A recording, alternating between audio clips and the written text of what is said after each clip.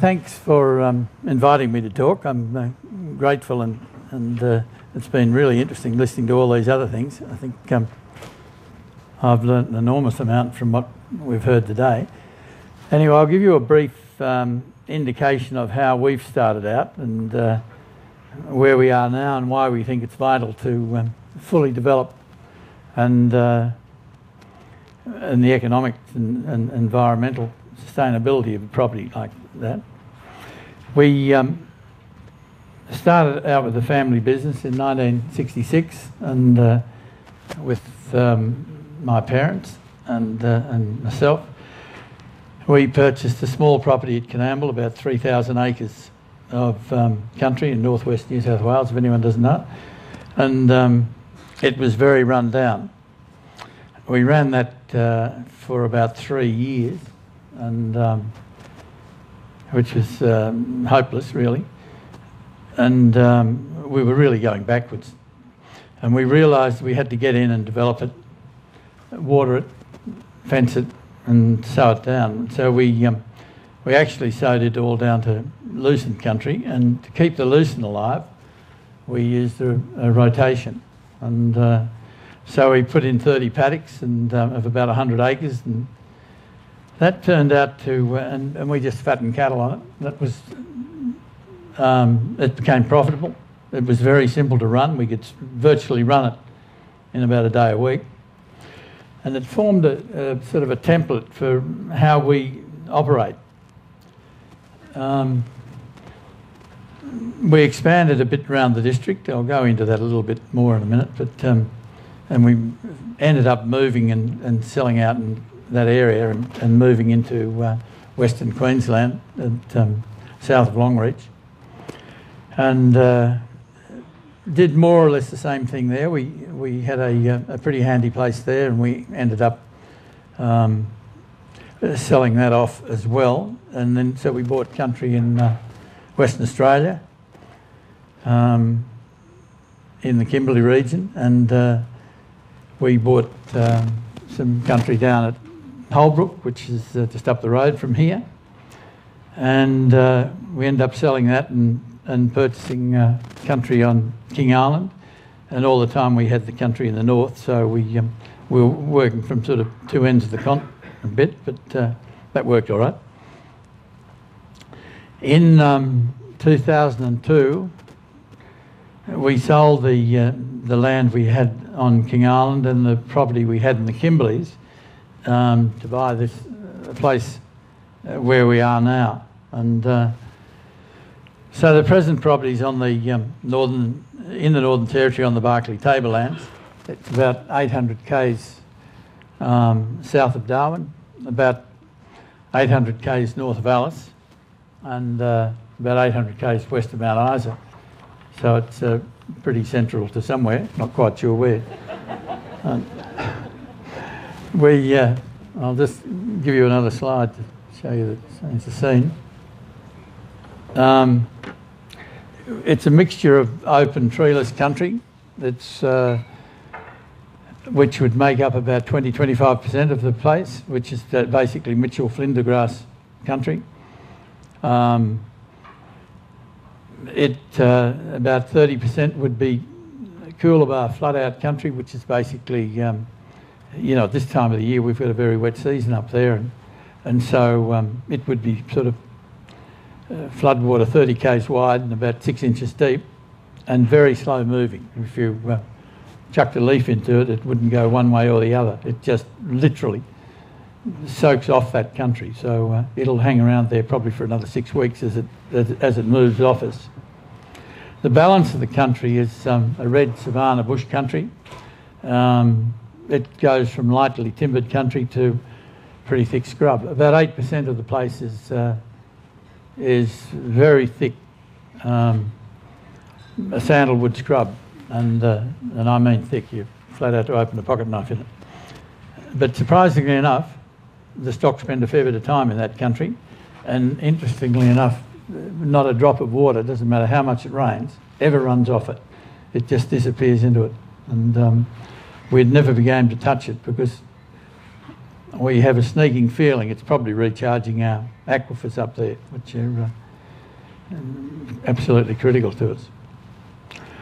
We purchased this place, it's 1,050,000 hectares, about 2.6 million acres. It was running about 20,000 cattle when we purchased it and had 40 waters on it. Now we believe that water affects around about 4,000 acres, and we normally would put a beast to about 20 acres, so we would have suggested that place could run around about 8,000 cattle. So it was overstocked before we got there, and I'll show you a little bit about that when we get a bit further on. Basically our business is just growing grass and then converting that grass into a product we sell. If we don't have any grass, we don't have any product and we don't have a business. So you can't emphasise, you know, the strength of our business is the grass we grow and we utilise. It's just, it comes well before the cattle or anything else. In our case, we choose to use natural grasses, and where they grow, they're basically the cheapest. And I'll just try this thing again. That's sort of the same type of thing. We've got no objection to introduce species if they produce more, but we're not introducing anything actually. We have flown in a few legume type plants onto our black country, but generally speaking, we don't know whether they grow or they don't grow there. That's a bit experimental. Go for a bit of water.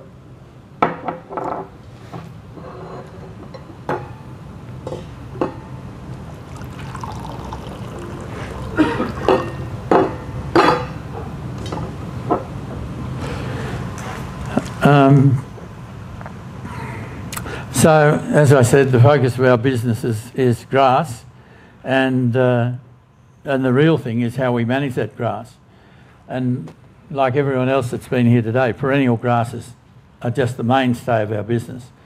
They grow the most bulk, they have the deepest roots, and they utilise more moisture and nutrients. And so there's no sort of rocket science in which one's best to have. Be that said, annual grasses still make up an important part of our diet, and tree fodder in any of the country that's got timber on is also a major part of the diet. CSIRO have done tests on country next door to us,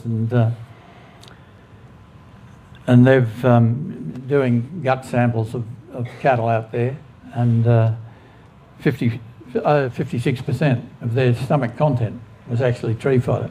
So trees are absolutely critical part of our operation.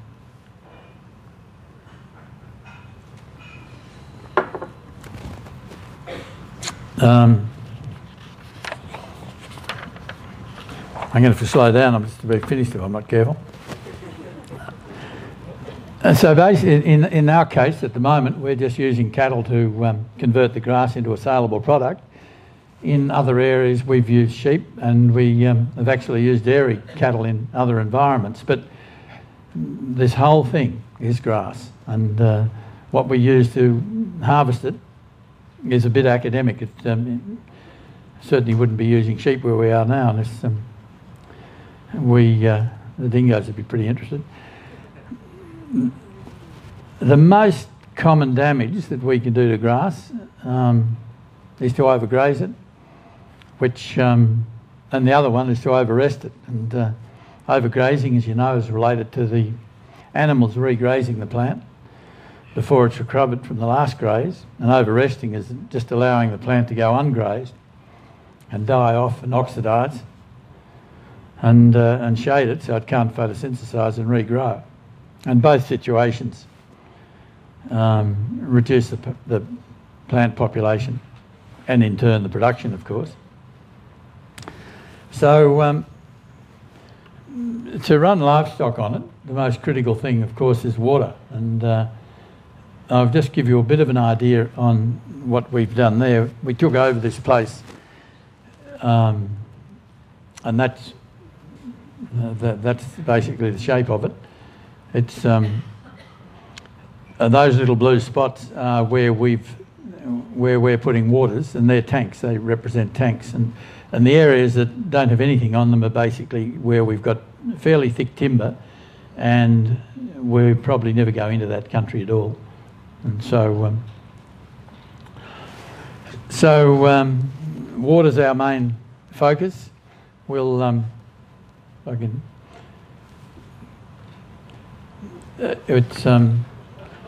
we put about 300 kilometres of 3-inch or 75mm poly pipe in the ground a year. We bury it about 600 mils, and we put those lines, as you can see on that map, those grids are about 4 kilometres apart, the poly lines, and we put a 135,000 litre tank and troughs every 4 kilometres up that pipe. So we have a bore per 9 tanks, so we end up with quite a few bores. Most of the tanks are filled by the bores are backup bores in case anything goes runs there. So we actually only use one of the bores out of 3 on each line most of the time. But still, you've just got to have them there. If a bore breaks down in our country, it's probably 18 months before we get a driller out there. So you just have got to have everything doubled up all the time. And it's in the real sense, a bore probably supplies 20 tanks. But, there's no real pattern to it. The whole thing is actually opened up, capable of, water. Some water we know is moving 30 and 40 k's, and if you that doesn't worry us, particularly if it's got a gradient going the right way. But we do have the ability to shut it down, so we know where water's coming from. And that's basically how we shift the poly about. It's we put 36 k's on a road train, and that's the poly. They're 1 kilometre coils, and it's for burying it we use a D10 with a bit of a homemade spinner, and if you can look in there you can see a bloke sitting just in front of that coil of poly, and he's literally checking it all the way, and he's got communication with the driver in the tractor. The first thing is the tractor goes up there. You can't see it in the background of that, but there is a Komatsu 475 in there, which is a sort of 110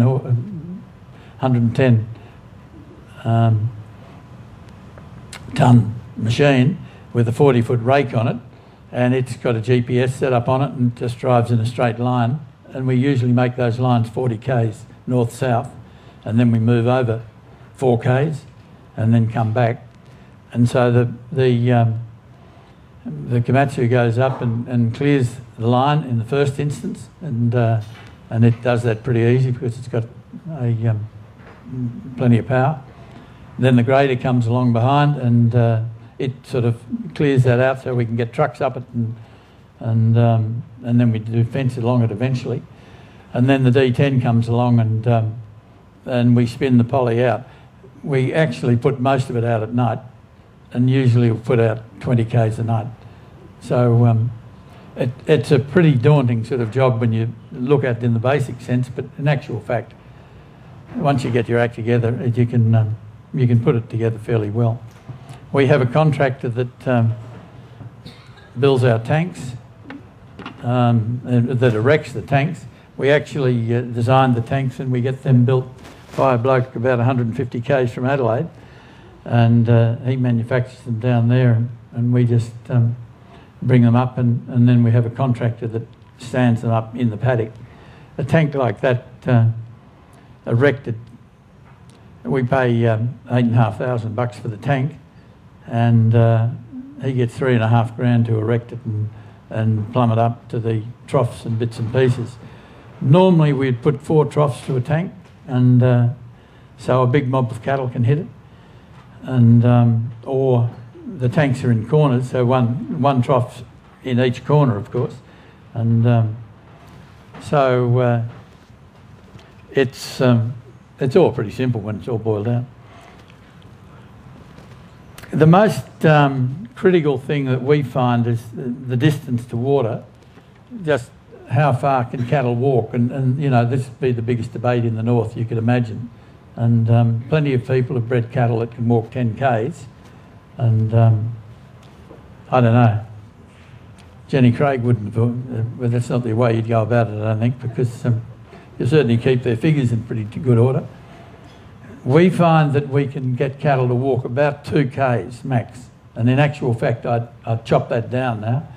And there's some pretty good evidence out there. The CSIRO have got a lot of cattle tagged, and they've got satellite gadgets on them, and they're identifying that they're walking out. They're spending 80% of their time within 1 k of water. So their preference is not to walk 10 k's anyway. And that's a tank and trough situation, and the dog's in charge. We actually now use concrete troughs, but it doesn't make any difference which one you use, really. And if you sort of look down that line, you can see another tank off into the distance, and so, you know, that's how that whole system goes together.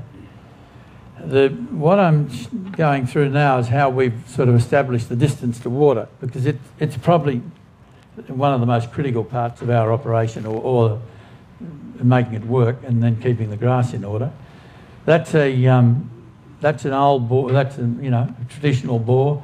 I'm standing right at the bore. It's sort of right behind me where I've taken that photo, and you can see out there for about 1 kilometre, and there's not one vestige of perennial species left.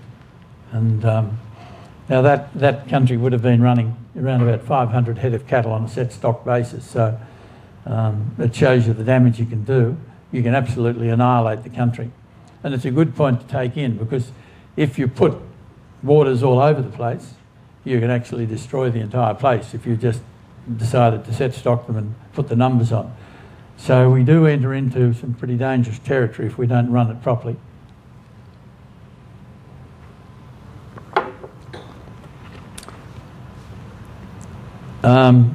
That's going out about 1 kilometre from the bore, or not one, it is accurately 1 kilometre from the bore. It's done in a vehicle, and you can see there's a vestige of perennial species starting to appear, but those cattle are doing a pretty good starve before they get out there. And if you're a cow with a newborn calf, that's a pretty tough stroll on a hot day, you know, in high temperatures. At 2 k's from the bore, you can see there's certainly a bit of perennial grasses starting to turn up, and you can imagine those cattle have done it tough enough. And when we say, you know, we walk our cattle out 2 k's from the water, we're putting a fair bit of acid on them to make that, because they would be, if you've got them on a set stock basis, they're doing it very tough. That photo's taken at 3 k's from the bore, and that same bore, and you can know that those cattle back at 1 k were starving to death. At 2 k's they were just getting a feed, and at 3 k's there's no indication of cattle getting out there at all. So the theory that cattle walk big distances, we certainly can't substantiate anyway, and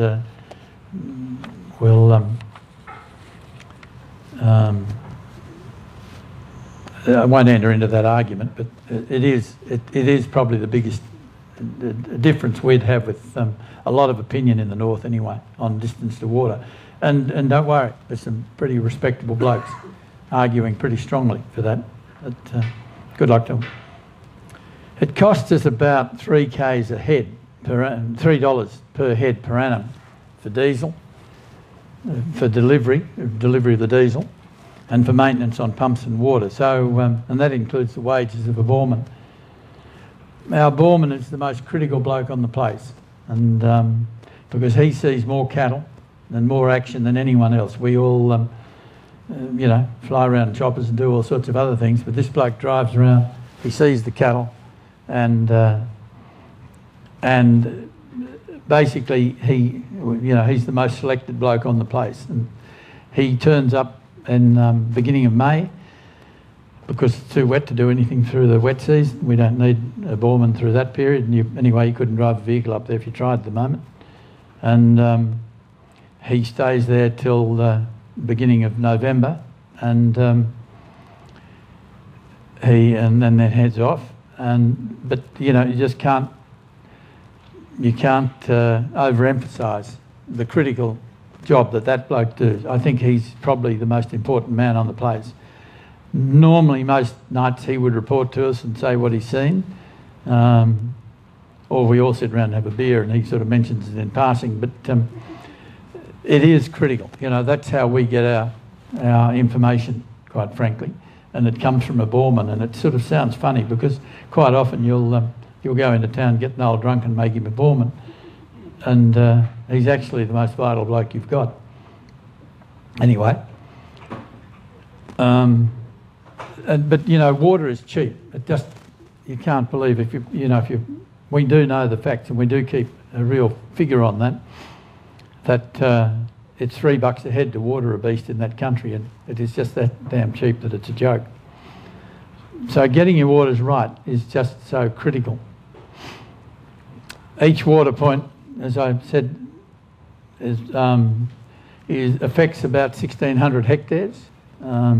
Because they're in 4x4 blocks, that it just happens to be 1,600 hectares or 4,000 acres of country. And so we put the equivalent of about 200 animal equivalents to a water. And an animal equivalent to us, which I don't know, you use another term down here, maybe LSU or something else, but it's about a 450 kilo animal. And so there's one per 8 hectares on that basis, or 20 acres to an area. And a breeding cow we consider to be 1.5.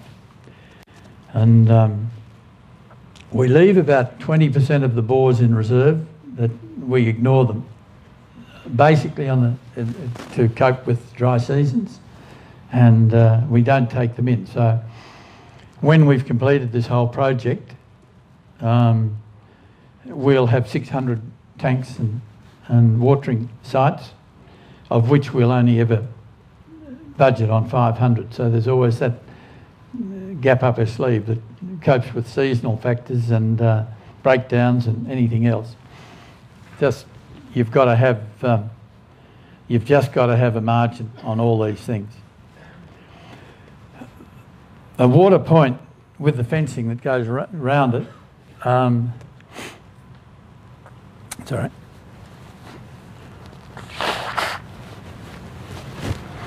It cost us around about 60 grand. It's, the tank and troughs probably cost around about 20 grand.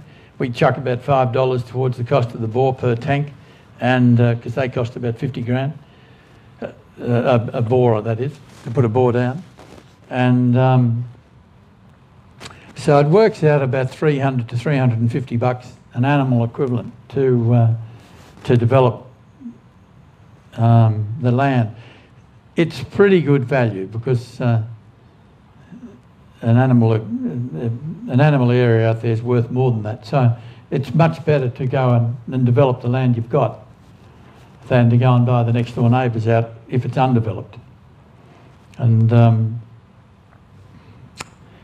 so as I say, so far we've put 560 of these water points in, and we intend to put 600 in the first instance anyway. So we've got 40 to go, so we're on the home run. We aim to run about 100,000 cattle, and we're running at about 80,000 right at the moment. And basically they're built up from our original herd. Introducing cattle is really hard work in that country. It's hard to get them. All you get's other people's culls, and so you're on your own, and you've just got to let that happen. So we are developing control grazing. We're far from experts on it, and we're in a new territory. Over the last 40 years, we've always been into one form or the other of rotational grazing for varying reasons, and we're absolute converts. But we're in different country out there, and you've just got to sort of go into it a little bit carefully. We've got. I'll just give you a bit of an idea what we've got. We've got 3 different systems up and running at the moment. One's a 40 paddock with 400 hectare system, which is 1,000 acres. Another one's a 20 paddock system, which is 1,000 hectares. And another one's a 50 paddock system with 1,600 hectares. And we run about 5,000 animal equivalents to a mob. You can see on that slide there that that's in the system where we run. There's 40 paddocks of about 1,000 acres in that. They've already done 1 lap in that, and that was done through the wet, so it regrows again. And we work on 5,000 AEs for that area, so they're young bulls. They go in there at about 250 kilos, so we'd put 8,000 in that. Last year was a dry year, so we cut that back to 5,000. And you'll be surprised, you know, you can see this paddock that's closest to us, that's had its second graze. Because we're going in 3-day grazes, it takes us 120 days to go round, and we do 3 laps of it. And so the first paddock has had 2 bites out of it, and so they're going to come back over that and have a 3rd bite. So there's their next meal. And it's amazing. It looks pretty plain right at the moment, and we're not getting enough stock density, and all sorts of things aren't going right. But the next time they come over that, it's clean, and it won't have had any rain on it normally.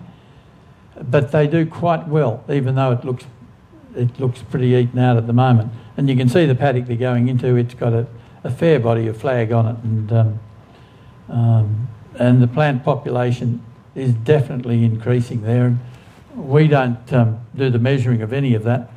It's done by the DPI, and we're going up. We're positive on all in both flora and fauna, and we've had an increase.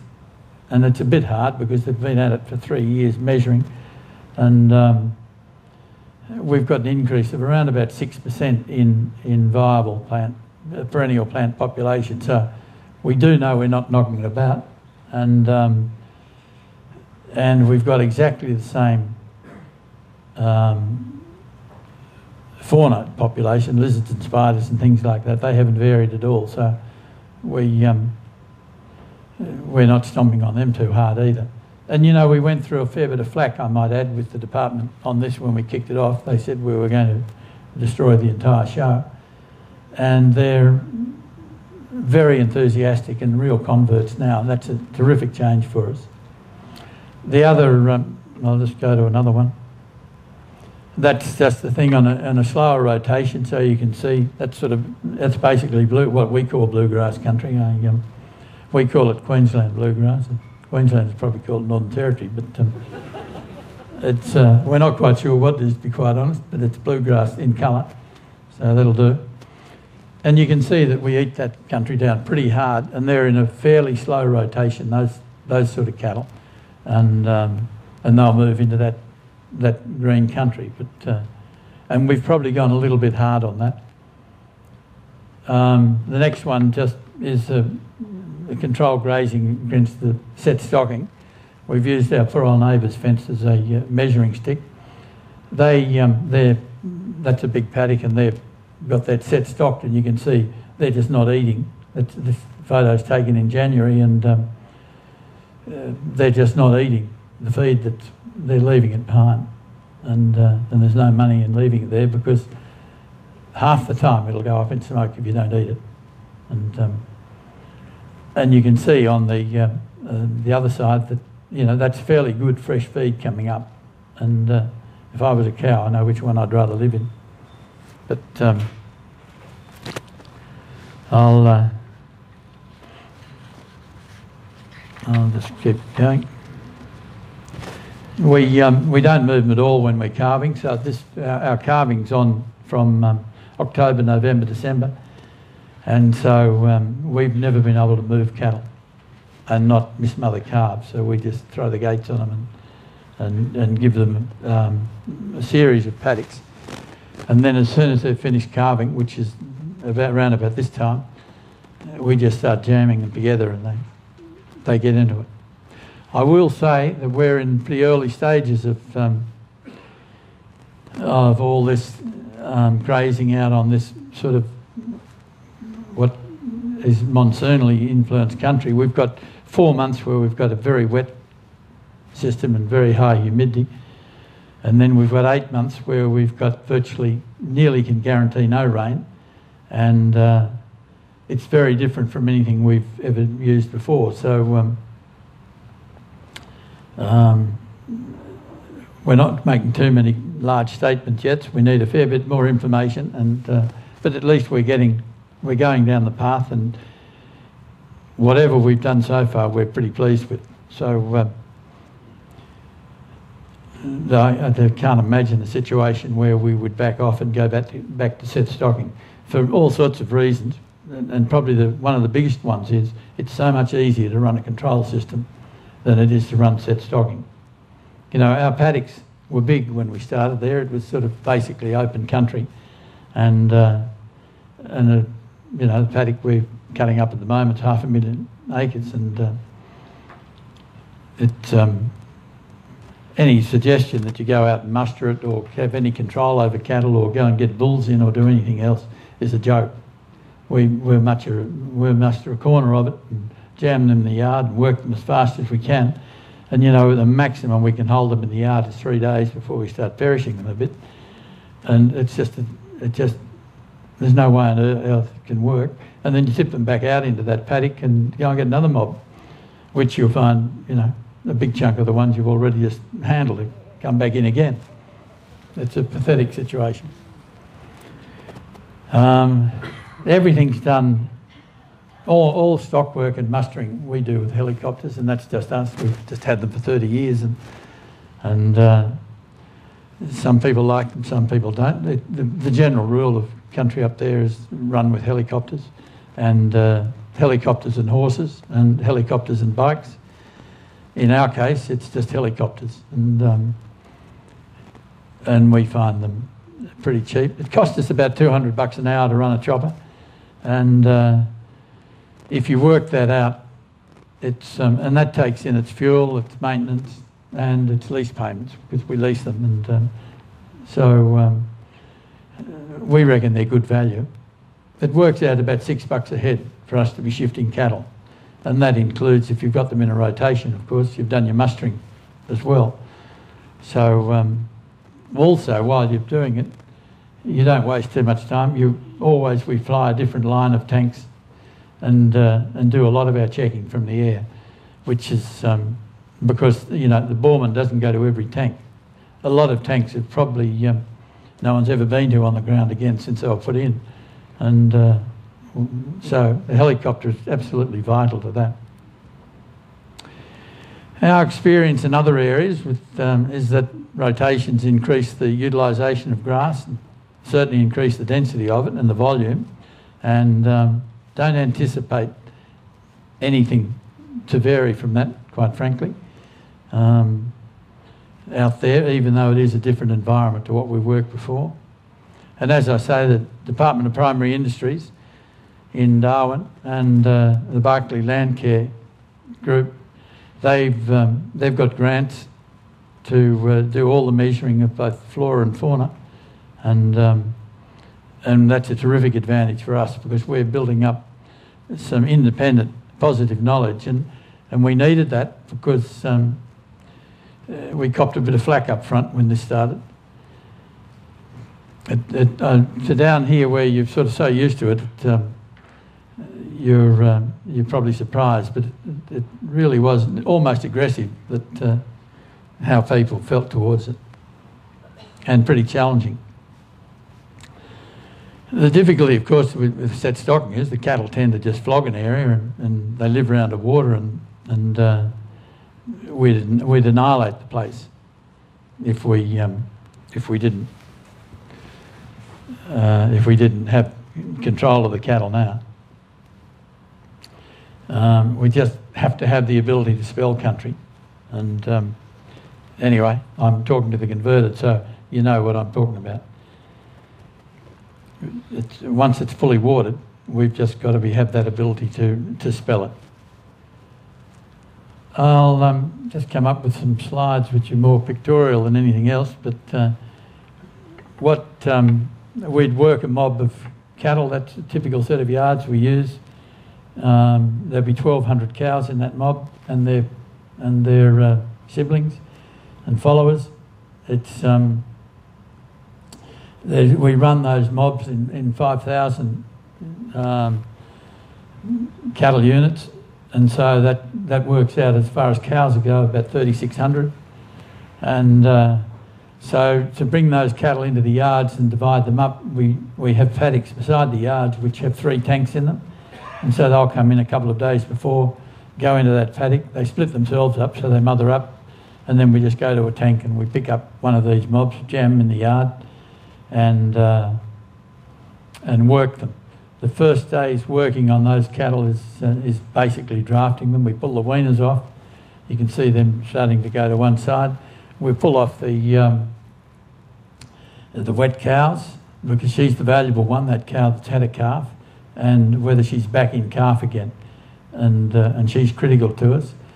The other ones are the cows that haven't had a calf, and they'll go off, and they'll be fat cows, of course, because they haven't reared a calf. And when you've got your cattle numbers up, of course you'd sell that cow, the fat cow, and get rid of her. We can't afford to do that. We're trying to build up numbers at the moment, and so we'll tolerate a cow that has a calf every 18 months, and because we'd slaughter our herd if we didn't. We just never make progress. We just don't keep any progeny out of a cow that hasn't had a calf the year before.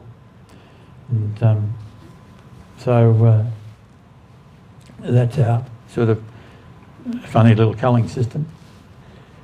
We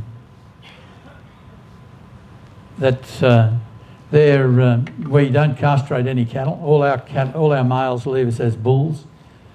We run them in a mob of, depending on the season, what goes into a paddock's really driven by the amount of rainfall we get. And in this year, those cattle running there, we run them through till they're about 350 kilos, and they go to Japan, to Indonesia, generally speaking, as bulls. We get a premium of about 15 cents on bulls, and I'm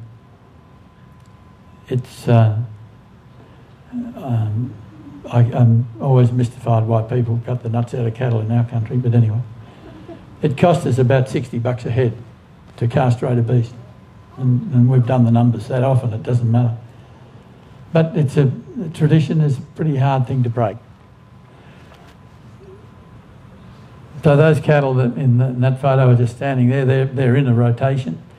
The next one they're the same cattle, but they're sort of being moved ready. We'll go out with the chopper and bring them up. There's 2 gates in that paddock, so half the mob will be at one gate and half at the other. We make them stand at the gate there for probably 5 minutes till they, they know that we're in control. Just never let them walk through a gate.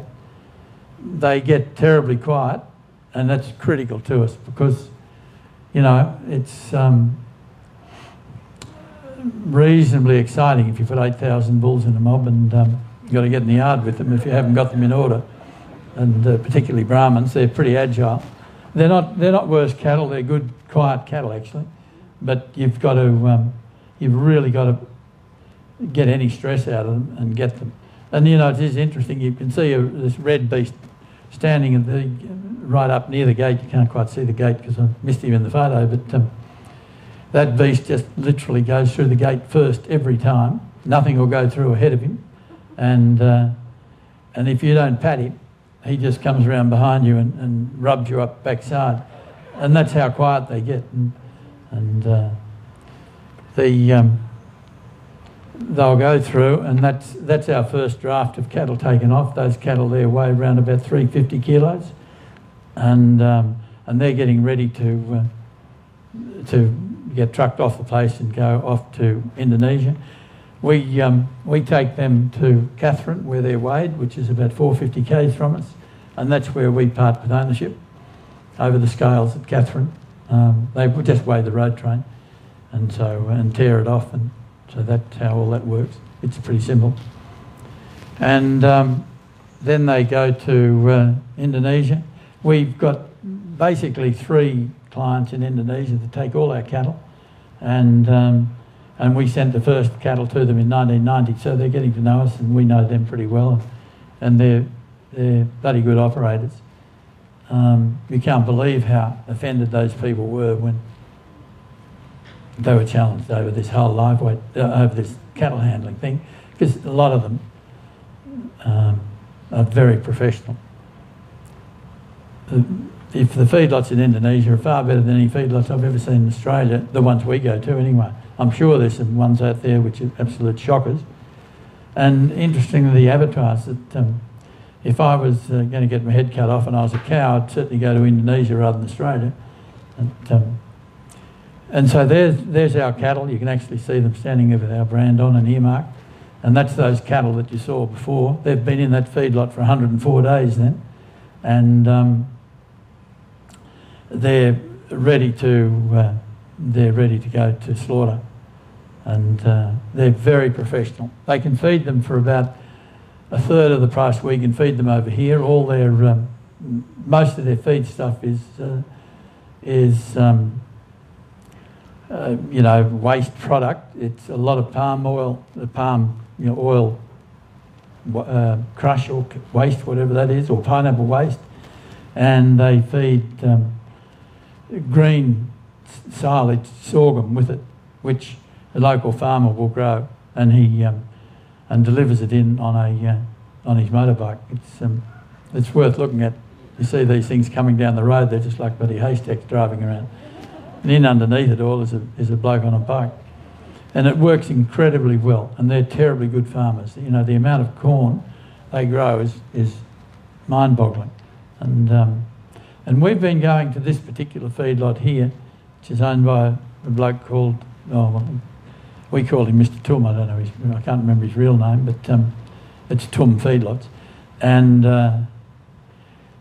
when we first started sending cattle there in the early 90s, everyone lived in funny little houses which were sort of nearly, they were matting-looking houses, and life was pretty simple over there. Now all those people live in nice little brick homes. They've all got TV sets, and their standards have changed dramatically. They're going pretty well. Those cattle in that feedlot are washed each day. The feedlot itself is cleaned out. It's literally bagged. Those blokes come in there and wash that out. I've never seen feedlots as good as them. And so they're pretty good operators. And that's our main means of transport. And, so that sort of runs through on basically the picture show anyway. We target for our breeding herd, the composition of our herd, what we aim for is about 40% breeders. We're trying to get to 80% plus calvings, and we like to sell, when we get there, about 30% of the herd each year. So they're all our, let's call them KPIs or whatever you want to call them. And it is achievable. We've done it before. We've had country in the Kimberleys, and they're the sort of numbers you can get. So it's the critical thing is that, you've got control of the nutrition, the fertility of both of the bulls and the females. And we've had a lot of trouble with our Brahman bulls, or with Brahman bulls, and Brahmans tend to have gone, certainly the Queensland Brahmans tend to have gone very heavy on growth, and they've produced a magnificent animal. But it's been at the price of fertility, And so we've backed off them. And in fact, all those type of bulls we've taken out of our herd now, and we're going for bulls that just have EVVs to support them. And probably a little bit more old-fashioned type Brahman, but if you're not getting calves on the ground in our game, you're not in business. So it doesn't matter what they weigh. I can tell you 2 calves are always better than 1. And you probably, I don't know whether we're losing anything in weight, to be quite honest. I think we're getting our cow size down dramatically. Our cows got up to about 600 kilos, and we're trying to get them down to about 450 kilos. So big, heavy cows are getting the axe. And but not at the moment, because we're just too short of females. And we just can't afford to. But that's how you get these numbers up. For us to ever get to over 80% calvings, we've got to be pulling a big heap of our females out, as well as putting in the right genetics in the bulls. We don't use any supplements. We've tried them. They certainly increase productivity, but they certainly don't increase profits. And we can't make money out of them anyway, so we don't use them. Maybe that's the country we're on, we can get away with it, I'm not sure. I know a lot of people up in the north do use supplements and swear by them, and maybe they need them, but certainly on our country we found we can get away without them, and it's a big factor. Probably the next area is the capital needed. I'm about to get hunted, I know. That's good. I didn't want to talk about this part anyway. You know, one thing is the physical development, getting the job done in equipment and manpower and capital. But the biggest single thing in amongst all that is the delayed income while you're building up your numbers and just a sheer lack of dough going through there. And so we've had to go out and get extra funds in from other places, and you know, you can sort of run these things and develop them on a couple of ways. One is profits from the business, and I can tell you at the beginning there's no profit, so that'd be a pretty slow way to go. You can go to the bankers and they're your first port of call, and they've been great, but make sure you pay their interest or they'll sell you up. They've got a business to run too, so.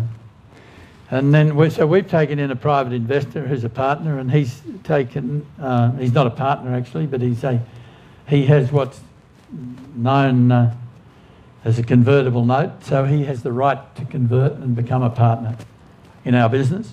And we've tried offshore fund managers and Australian fund managers, and none of them really want to come in till you're making dough and you've got a fair bit done. So, you know, we needed the money up front, not at the back end.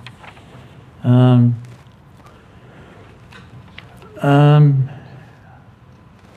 am I going? I've got a little bit to... I'll just give you a little rough run on how we started. We purchased the place at Canamble for 120 grand in 1966, and we borrowed 50% of that, so we borrowed 60 grand off it. And by 1970, the whole thing was worth 60 grand, so we were broke. And but we always paid our interest to the bank. That was the one thing we stuck to. And it doesn't matter what you do, you just got to pay that bloody interest. And if you've got to sell whatever, make sure you pay the interest, and you can hang in then longer. And anyway, as I said before, that sort of gave us a little bit of a system on how to work, and we developed that property up. We not only did we get it up and running once we got it developed, but the bank actually offered us another place if we were prepared to pay the interest on that, and that was part of our growth, and we ended up with a second property out of that. And it's a good point, because recessions or depression time, whatever you want to call them, are the greatest opportunity. It's the booms you want to be careful of. if any move you make in a boom wants to get out rather than get in, because you only go down from there. And we're in a very cyclical industry. It just comes and goes. Anyway, in 1989 we purchased a property in the Kimberleys and we paid $2.25 million for it, and it was running about 7,000 cattle, and we spent $2.5 million on water. So you know the development is bigger than the original investment, and it's pretty daunting, that part of it. But that allowed that place to go up to run 20,000 head. It became very profitable, and all we did to it was water it, get the fertility up, and the grazing control. There's no sort of rocket science in anything in doing that. And we sold that property and another one to buy the country in the Kimberleys. And so basically, I'll run through the numbers on that too. We paid $20 million for the place in the Kimberley, the place in the Territory, and we shifted there because for a couple of reasons. One is it gave us expansion, and the kids wanted to do that. And what we got with it was 20,000 cattle and a million odd hectares. But, you know, what we got with it was the country that would run another 80,000 head. And all we had to do was tip the water into it. And it all sounds pretty much in their telephone numbers, I know. And then we put sort of 600 waters into it, so you can, you know, that'd get rid of another $40 million. So you can see why we bring in a bloke with a convertible note holder. And he's an Australian businessman, and he's as happy as punch with it, and so are we. It's been a great situation. But what happens, if he wants to convert, he'll end up owning 41% of the business. If he decides not to convert, well, we've got to pay him back in 2018. But probably by then, you know, the way we're going, we'll have our 100,000 cattle on the place then. It'll be pretty cost effective, it'll be profitable. And all indications are it's worth more than $1,000 an AE then. And so we can probably put the dough together if we can con our poor old unsuspecting bank manager to come again. But it is not for the faint-hearted. It's just not everyone wants to play this game. And look, the greatest strength in our business is the family. That's it. Poor old Trish, she's moved to 12 different houses over that period of time, and had some beautiful houses. She had a lovely house up here at Holbrook, and we moved down to a miner's cottage on King Island. So, you know, it's not all beer and skittles, but it works, and that's what you've got to do. If you know, you've really got to throw your hand in. It's if you're going to play this game, it's good fun, but it is tough. I think that the most important thing we have here is that we remember that owning and managing land doesn't give us any right to destroy it, and it should be taken off us if we do that. It's, and then probably the only other thing I'll add to that is that it's got to suit your personality and your ambitions and your lifestyle. It's, as I say, it's not for everyone what we've done, and but I'd do it again. Okay.